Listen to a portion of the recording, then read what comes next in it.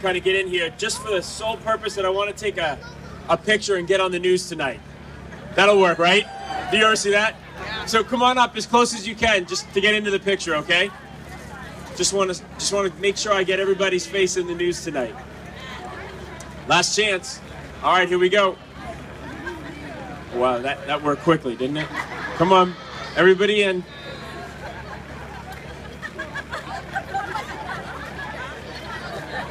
Are you guys ready? No, okay. Everybody ready? All right. On the count of three, say cheese. 1, 2, 3. Cheese! Awesome. All right. Thank you very much, and thank you for having me back for a second year in a row. I was honored to be asked last year. I'm honored to be asked this year, and it's wonderful to be here with all of you. By the way, just in case you didn't know or if you weren't here last year, this is double the size of the crowd we had last year. Like exactly double. And next year we'll double that, and it will keep growing every single year. I'm Phil Lipoff from Channel 5. I anchor the 5 o'clock news, and today we are walking in support of 10,000 patients each year suffering from leukemia, lymphoma, and other blood diseases whose only hope for a cure is a bone marrow or blood stem cell transplant. Gift of Life's cause, and by extension this event, are great importance to us all who have been touched by this mission. And for two special people in our audience today, this marks a very long-awaited day. It's because of the incredible mission of the Gift of Life Bone Marrow Foundation that we're here today and that we'll be celebrating its 25th anniversary this coming June. Gift of Life has no doubt touched everybody who is here, whether you are a donor, a recipient, a caregiver, a volunteer, a supporter of the foundation, or someone like me who in 1999 got swabbed and then 12, 13 years later got a call saying I was a match for a woman out in Texas. Got ready to do it, the whole procedure, and then they said, we found a woman who was just a little bit better of a match than you. The night before I was supposed to do that, but that whole experience, wrapping my head around possibly helping a perfect stranger, got me involved in this organization and will be for the rest of my life. In turn, the humble effort became a nationwide and somewhat even global campaign. And we're talking about the perseverance of two loving parents and countless family members that set up to find a match for a young leukemia patient. This is back in 1991 in need of a bone marrow transplant. That effort became sort of a nationwide event and finally was able to find a match to receive a life-saving transplant. Recently, this person I'm talking about celebrated his 20th transplant anniversary with many more to come. So I'm proud to welcome to the stage right now transplant recipient, founder, and CEO of the Gift of Life Bone Marrow Foundation, Mr. Jay Feinberg.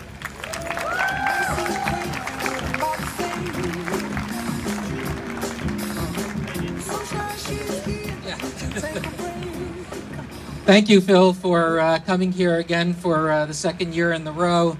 And thank you all for joining us on this morning here in Boston.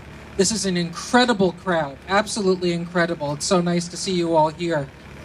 So as Phil mentioned, Gift of Life started with the initial search for my bone marrow donor back when the bone marrow registry was virtually non-existent. Through those grassroots drives, my family and friends recruited tens of thousands of donors to the database, saving hundreds of lives, including ultimately my own. The fact that my heroic bone marrow donor cared enough to save the life of a total stranger is the very reason why I'm passionate about our cause and spend my time determined to pay it forward.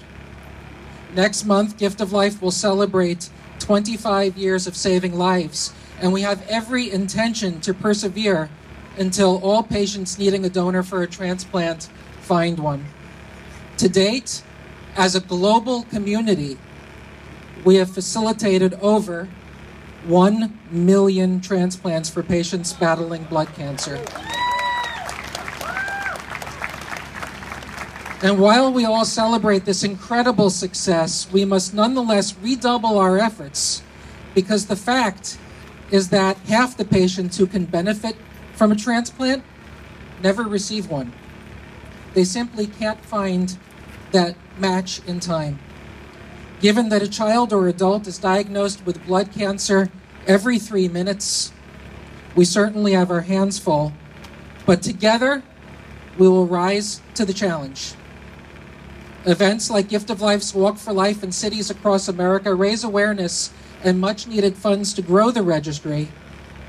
And as you know, our mission is to cure blood cancer through marrow and stem cell donation, but we do that one patient at a time, thanks to the kindness and generosity of people like you. Now, for those of you who attended last year's walk, you experienced the fruits of your hard work and support firsthand when you had the opportunity to witness the heartwarming moment when a little boy by the name of James met Kayla, his hero, an extraordinary young woman who saved his life. For those of you new to the walk, you will have an opportunity to witness a similar moment today. But Gift of Life can't make matches like this happen alone. We need the support of people like you and of corporate America. After experiencing Gift of Life's mission in action, the McKesson Corporation stepped up to the plate and embraced our mission, and subsequently gave their employees the extraordinary opportunity to become lifesavers themselves by sponsoring thousands of them to get swabbed at their offices across the nation. As a transplant recipient, it's my deepest desire that many more corporations will follow in McKesson's footsteps and their leadership role in saving lives of patients with blood cancer. And so it's without further ado, it gives me great pleasure to welcome McKesson's Chief Executive Officer, Mr. John Hammergren, to the podium.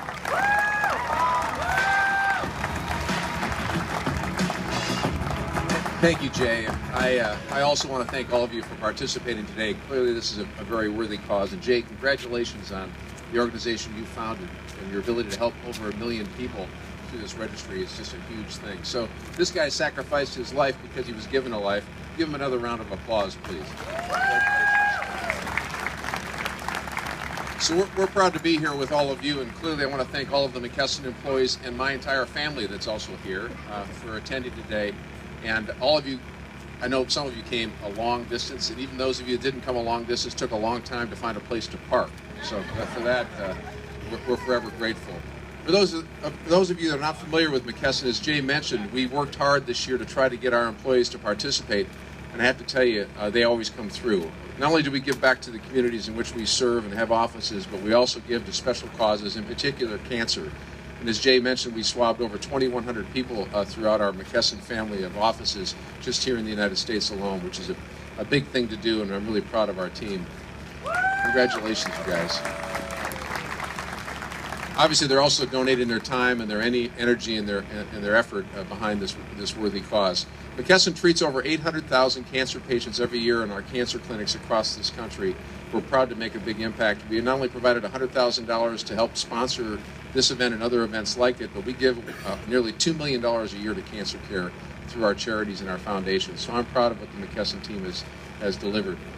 But I can't tell you how proud I am of my youngest daughter, Kayla, and her efforts to, and sometimes in argument with me, go through with this process of donating her bone marrow to save little James's life. So it's without anything other than tremendous proudness and pleasure that I'm able to introduce my daughter Kayla and James Straits to the stage.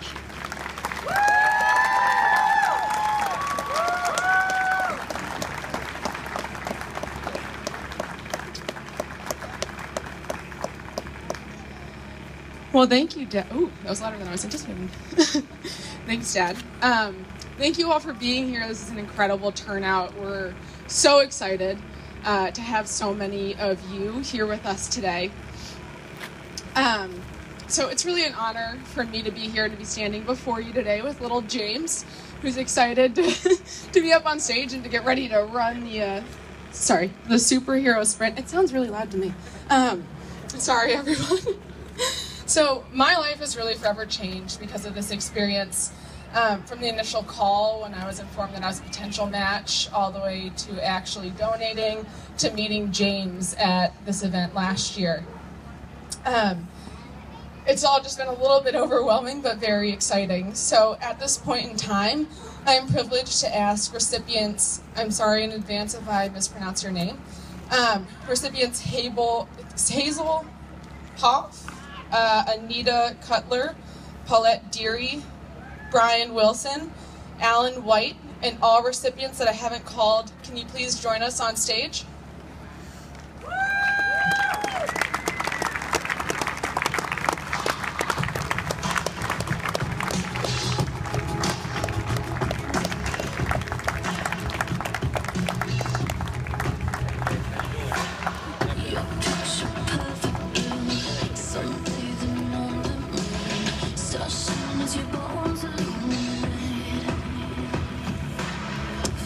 If donors Nick Hudson, Siri Basak, Ari Baranovsky, Jared Stein, Alec Burke, and all donors' names that I haven't called, will you please join us as well?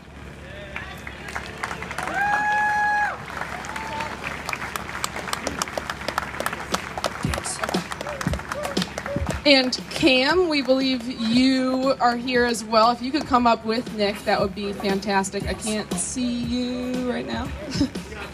Oh, perfect. Always together, the ever popular duo.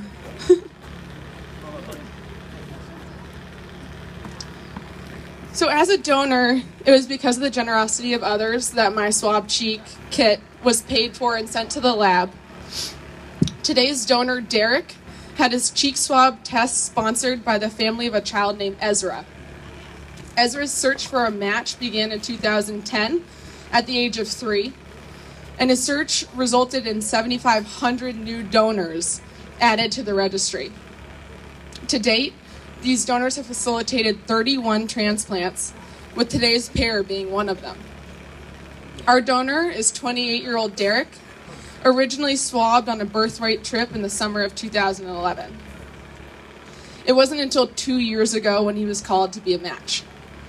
Derek never questioned it for a second, and according to him, when duty calls, feeling took over, and his words, "I get to save someone's life, what an experience." I would now like to invite to the stage donor Derek Cohen.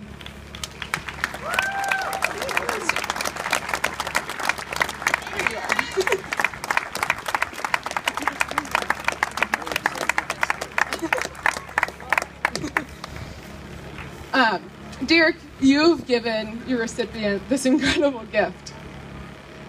In turn, I would like to give you a letter by your kit sponsor, Team Ezra. And at this point in time, I'm not sure where the letter is. We will get to you. Team Ezra wants to congratulate you on this special occasion. Unfortunately, they couldn't be here for the event, but would like you to read this letter when you have a moment.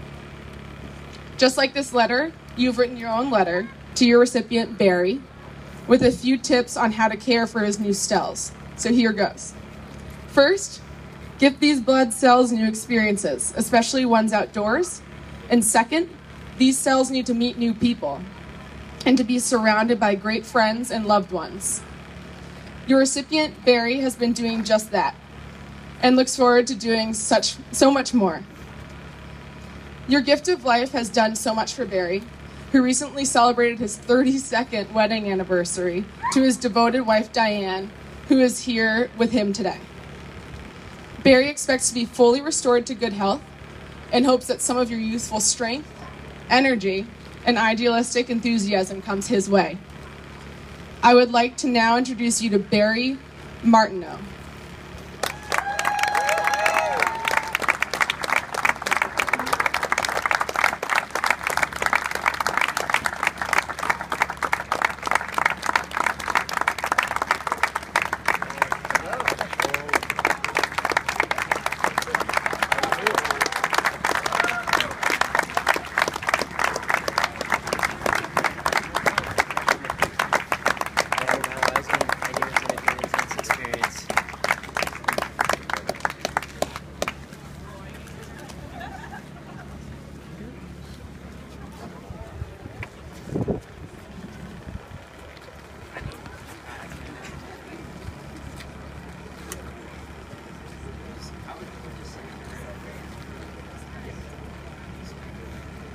Okay, so this is the second annual event. Last year we were able to have sort of facilitate a mini conversation between the donor and the recipient. We'd like to do that again this year.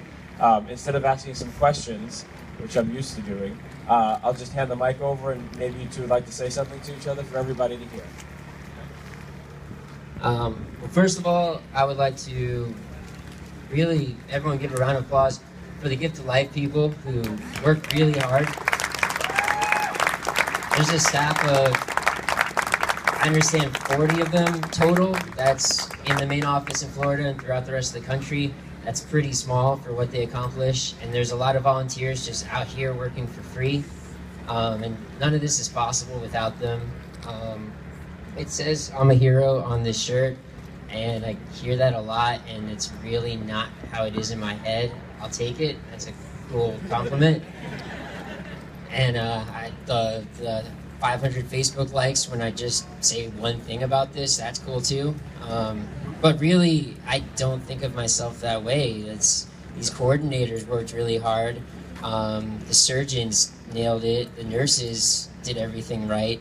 And Barry here braved through everything, which was a really long ordeal that I guess I'm going to learn more about. So I'm not really the hero. I'm just a guy who had the right biology and just returned a phone call one time. So that's what I'd like to say to start off with. Thank you. He's a hero to me. People at a young man your age and that would take the time to care. And the effort doesn't seem like much at the time, but in reality, I shouldn't be standing before you today.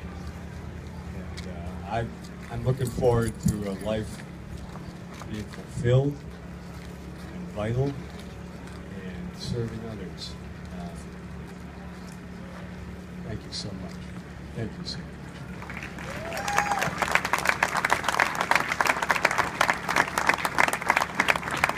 Thank you both. It really is a spectacular thing to witness, complete strangers coming together, one who has selflessly given to someone else. And everybody here is touched, from the McKesson folks who went out and got tested. And now it is, you can tell your friends, it is just a swab of the cheek. Back when I did it and when many of you did it, it was a needle. And that's a whole different thing. It's a swab of the cheek, and it is that easy. Please rise now, if you will, for the performance of the national anthem by Shannon Rubin.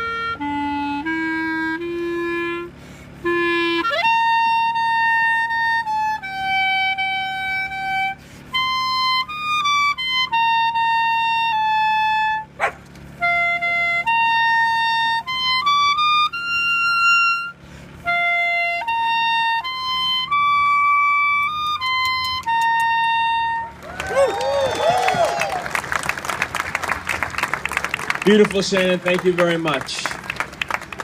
Before we kick off the Superhero Sprint, which is happening any second now, I want to take a moment to thank this year's Boston Walk for Life Committee. Their time and dedication is invaluable, and their hard work makes this event so successful. So please join me in a round of applause for them.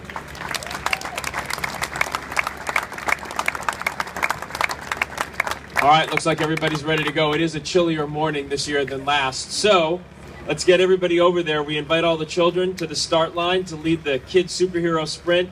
And then Derek and Barry, you'll come up with me and we'll lead the 5K. So please follow us up to the start line.